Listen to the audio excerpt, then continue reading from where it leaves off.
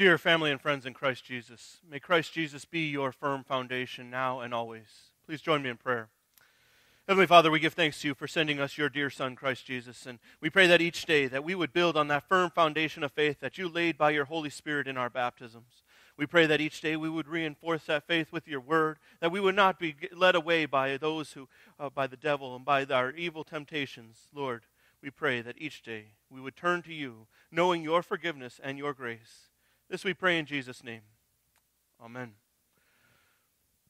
You know, in the past 3 years, it has been kind of impressive and different to watch as Jacob has grown, as he's developed. And I'm sure as you've watched your own children, as you've watched your own grandchildren grow and develop, you've probably noticed some of the changes that go on. Not just the changes, of independence or the change that they learn new words, things like that, but the way that they learn things in general, the way that they learn how to deal with situations, the way they learn how to problem solve.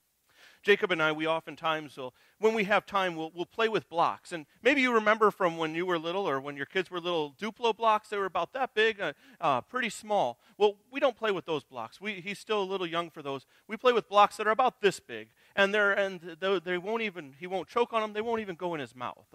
But when we first started playing with those blocks, I noticed that he would oftentimes, he'd love to build things tall, but then he'd like to knock it over. And he would laugh and laugh as soon as he knocked it over. But the more as time has gone on, the more we've played blocks together, the more I've been able to teach him, and he's not only learned by what I've done, but by what I've said to him. Instead of now wanting to knock every tower over that we build, he wants it to get higher and higher. It's not a big surprise that the people of Babel were doing the same thing, right? Some things don't change. But as we build it taller, now he fusses when it gets knocked over because we do try to reinforce it. We try to build up the bottom so it'll be strong on top. And I can't help but think about Paul saying very much the same thing. How important it is to reinforce the bottom so that we continue to build. How important it was for him to point out that we don't build on just anything, but we build on the firm foundation in Christ Jesus our Lord. And he even said that he didn't expect the people to just learn this on their own. He didn't expect them to just have osmosis or observation and pick it up. But he had to teach them. Listen again to verse 10, 1 Corinthians 3, verse 10. Like a skilled master builder, I laid a foundation and someone else is building upon it. Let each one take care how he builds upon it. Paul didn't expect the people just to guess and figure it out. He had to teach them. And as you know, as you've raised your children, maybe even grandchildren, you have to teach them.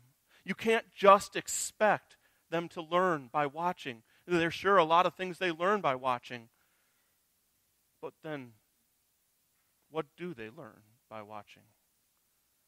What do your kids learn by just watching? If you're not constantly giving them the message of salvation, if you're not constantly reinforcing the truth that is out there, what are they seeing in the world? What is going on in your house, in your community, on television, on the internet? What are they learning by what they're watching? No, if we want to teach our children, teach the next generation, we are the ones who need to reinforce that foundation that was laid at their baptism. That the Holy Spirit laid before they could even speak, before they could even build with a building block, the work that he was already doing on their hearts. The problem is so often, even in our own lives, though, we kind of just let our building projects go, don't we? We kind of just let things go from day to day. We kind of just, we'll get along here, we'll get along there. Church is fine on Sunday, and maybe I'll make it this week, maybe I won't. And little things start to creep in. And as you maybe well know, if you just let little things go in a building, how fast they decay and erode the building. And how true that is of our faith as well. When we just let little things slip here and slip in here and little things slip in there, they may not seem like a lot. But over time, those things start to cause cracks. They start to cause breaks and separation. Maybe it starts out as, well, I'm not going to talk to that person anymore because they were mean to me. Maybe it is just, I'm going to watch this program on TV because, well, I don't usually indulge in this type of entertainment, but maybe today. Maybe it's that I'm traveling. This Sunday I'll miss church. I'll get back to it next week. Maybe it's your prayer life. Well, God, you know I'm busy. So just, we'll talk right now on the way to church, and then we'll hear from you next week too. And it starts out as small things like that, doesn't it? Small little cracks that start to form because we don't address them. We think about it, and we make these promises to ourselves, maybe even promises to God. Well, we'll catch up with it later. But we let those things go. And the longer we let those go, the more out of control they become. And this is the way the devil works. The devil doesn't just use dynamite to blast the temple of the Holy Spirit in one fell swoop. We'd catch it. We'd see it right away if he tried something big like that. But he works in these small ways. A little crack here in the brick there. A little splinter in the wood here. A little break there. And he starts to replace those good materials we build with. God's Word. A faithful prayer life. He starts to replace those with cheap building products. With things that don't hold up over time. Things that won't hold up to the pressures of this life. Starts to replace it with things like alcohol. Things that will pass away quickly. Things like work we continue to pour our time into, but never is there a return. And what about you? What types of things are you building with right now? Are you building with that firm foundation? Are you reinforcing that firm foundation that was laid by Christ our Lord? Or are there other things? Cheaper materials that seem like they're easier to get, so you put them in there. Cheaper materials that seem to last for at least a while, but then start to crumble. Those things, they really don't last, do they? They really don't hold up over time. Our faith walk with God, it can't just be a Sunday morning thing. We get a good message, good meal on Sunday through God's Word, through Holy Communion. And then the rest of the week, we go about our lives as if we're something else. Because when we do that, we erode our faith. We erode that foundation which is laid when we replace those good things in our lives with unkept promises to God, with things that break so easily. Just like a tower that's built too light on the bottom, it will fall. We will fall. And the truth is, it's not a matter of if. It's a matter of when. Because when your foundation is not firmly in Jesus Christ as your Lord and Savior, when you're not constantly reinforcing it by the work of the Holy Spirit, then that foundation will crack and crumble and will fall. And that's why we need to keep going back to that foundation we have. That foundation that did not come in stone or in metal, but that foundation that was laid at the foot of the cross. Not even wood was that foundation, but flesh and blood of Jesus Christ our Lord. Because at that foundation, He gave Himself for us. He gave His life as our Savior gave His life for our sins. And He took that foundation that we laid. You know, so often we look at this and we say, oh, that's a beautiful event at the cross. Thank you, Jesus, for doing that for me. But when Jesus did that, it was not just a beautiful event. It was a painful and an awful event. It was an event that caused Him sheer suffering and even His death for us so that we would not have to. And that is the foundation that we lay. Jesus ripped up that foundation of our crumbling, sinful hearts. He ripped it up, just like we're going to have to rip up the foundation out here so we can put the new ramp, because we want it to be a firm foundation, a solid foundation. That's exactly what Jesus did. He ripped up that foundation of sin and the fear and death, and He replaced it with hope and the promise of our salvation. On the cross, He replaced that foundation with love from our Father in heaven, and the forgiveness for our sins. And He continues to do that for us. He continues to clear away all that junk and garbage in our life. When we come to Him and we confess our sins before Him, when we repent to Him and He gives us freely of His grace, that forgiveness, He continues to wipe that away and rebuild up our relationship with Him. Because that is who He is. That is who our God is. He's not one who just sits back and who just waits. But even though Paul said that he was the skilled master builder, notice he said like the skilled master builder. He knew the skilled master builder was Jesus Himself, the one who continues to build on our brokenness. Now, when you think about that firm foundation, And if you are familiar with the laying of concrete and the pouring of concrete, you know that it's not just simply cement and rocks coming together, but there's also what's called rebar.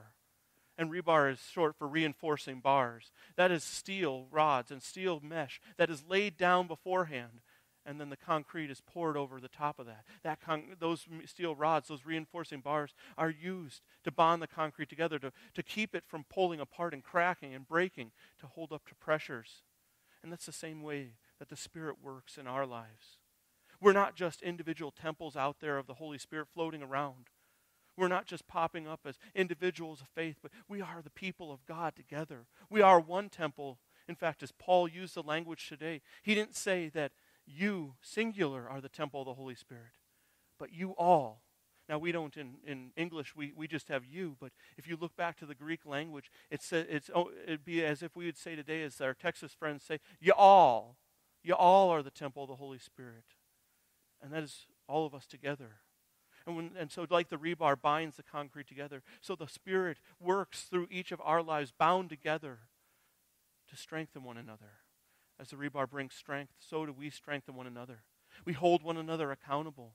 We hold one another accountable to our faith walk with God, to the example we're setting for our children, for our children's children. We worship together, even if it's not always a hymn we like or even a reading that we care for. We worship together in the house of the Lord. We pray together. We get down before the Lord and lift up one another in prayer, but also praying for and with one another. We read Scripture together, and we study, and we wrestle with it together. And we don't just do that on Sunday morning, but that is a day-to-day part of our lives. That is so important that becomes a daily practice for us, because it helps to stave off that broken, decaying materials that Satan throws our way. And as you think about it, even then he still does attack, doesn't he? Like I was saying with the kids, he sometimes puts shiny, glittery things before us that look like good materials. Things that sound almost Christian. But that's how he works, isn't it? He works with things that sound almost like God's word, and just like pyrite's almost like gold, it's not. And that's how the devil how he breaks up our relationships. We say things to one another that sound good, that sound like they should be faithful, but truly they undermine and they hurt. And we have to be careful of those things. And that's why we need to be in the Word so often, so frequently. It's because then we will see through those lies that Satan tells. We will be able to see through those half-truths that he pours before us. And we'll be able to see that firm foundation that Jesus is even now laying. What are you building with?